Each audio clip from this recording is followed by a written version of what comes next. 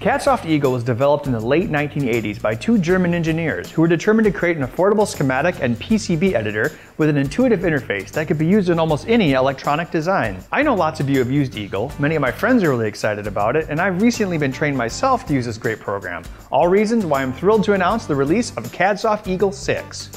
This new version uses XML data structure. True to the founder's original intent that Eagle software could be used in almost any design, the XML structure allows users to make design changes, import information from other design programs, and even translate from other formats. This is the first CAD database format to use ASCII text as a format and supports multiple exports that can be used by any board house.